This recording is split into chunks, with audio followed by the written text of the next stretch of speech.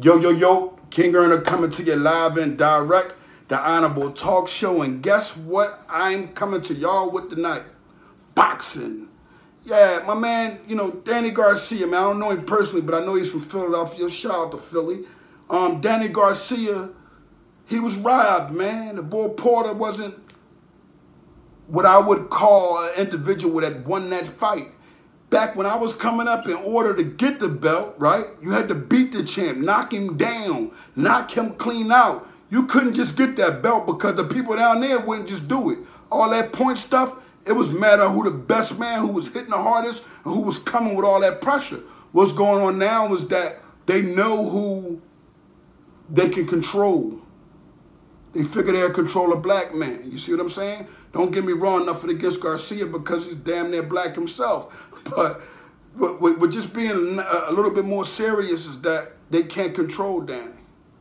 So a man walking around from Philadelphia, the Philly is always, the odds is always against us. So they're going to rob him, man. I say this boy Porter might have won about 2 rounds. Tops. We're talking clean shots. Down the middle, talk. No showing off, no cute stuff. And that's what I think it is too. See, Danny don't get into, he don't really get too cute. He just puzzled it up. And we got all of the guys that came from out of Philly, the majority of the time they got cute. Even when you had Bernard Hopkins do his executioner. Then we had Meldrick Teller, who was good with the hands. You know what I'm saying? Fast. We had Joe Frazier. We had individuals that was really serious, man, when it came out of boxing.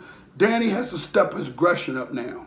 Although he was robbed that day, he has to step his aggression up to the point where as though he can't give them no way out. He has to go overboard with the beat-ups. You get where I'm coming from? Like, only person that can get away without beating somebody up and it look like a close fight and it look like they may have lost and won is Floyd Mayweather. He's the only one that don't have to perform that much and they're going to say he won anyway. And like I ain't taking nothing away from the champ at all, period.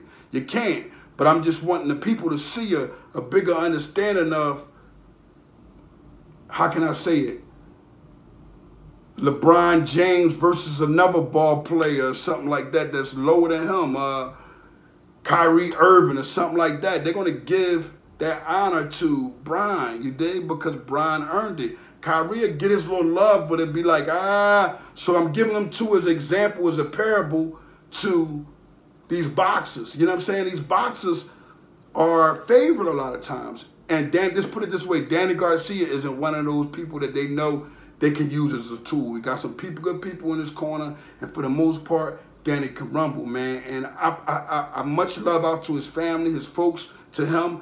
I got him continuing to be an honorable dude, and I got him expanding his strength and his power. He just got to make sure that when he go in and he get it on right away. That way there is no, oh, I don't know if he done it. No, it's beat him all the way up. Switch your style up, beat them all the way up, and whichever way it go after that because we from Philly and that's how we carry it. No, but seriously, I think he's gonna go back and get his title back. I believe he'll work his way up to that too. I think that he's one of the individuals in our community that's very positive, that give back to the community. So I'm thankful for Danny Garcia. I'm thankful for the things I have heard about him doing in reference to our community. Because believe it or not, we have a lot of individuals that don't do anything and that really made it. So thanks again and tune into the Honorable Talk Show. And y'all better go watch that fight with Danny and the boy Porter recently. I'm telling you, Danny got out on him.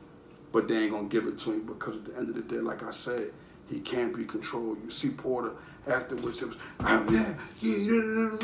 instead of humbling himself and giving him to Mike Tyson, I'm the best fighter in the universe. That's all I have to say. Give him one of them joints, man. You know what I mean? King Earner live and direct.